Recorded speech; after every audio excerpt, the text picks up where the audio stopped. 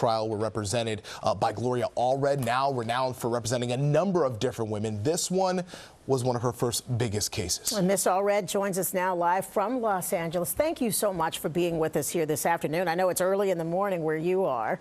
Just talk to us a little bit about your initial reaction upon hearing that OJ Simpson had died. Well, of course, I immediately feel sorry for his children. OJ Simpson did kill Nicole Brown Simpson and Ronald Goldman, may they rest in peace. He left the children's mother almost decapitated and bloody on the doorstep of her condominium where her young children were sleeping inside. And they could have come out any moment looking for their mom and found her like that and suffered additional trauma from seeing her that would have lasted the rest of their lives. I feel that the system failed Nicole Brown Simpson and failed battered women everywhere, because prior to OJ Simpson's killing her, and by the way, even though he was acquitted by a jury in the criminal case, was not found guilty beyond a reasonable doubt of murdering her, in the civil case which followed, he was found liable, responsible for her wrongful death. So it's fair to call him a killer. But in any event, this is something that I don't mourn for OJ Simpson.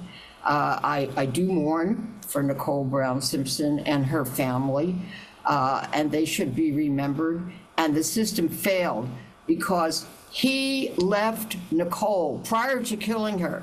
Sometime earlier, he had given her a black eye. She had run from the house. Yeah. She was hiding in the bushes. She was terrified. And what did the system do? They let him plead no contest to battery of Nicole, gave him no jail time.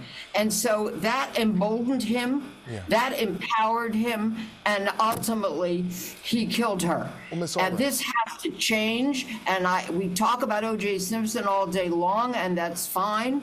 But let's remember the victims, because they are very important. Absolutely. I do want to follow up really quickly. He was found, as you mentioned, in $33 million in the civil trial. Does the family get any restitution following his death? Do they receive any assets from his estate?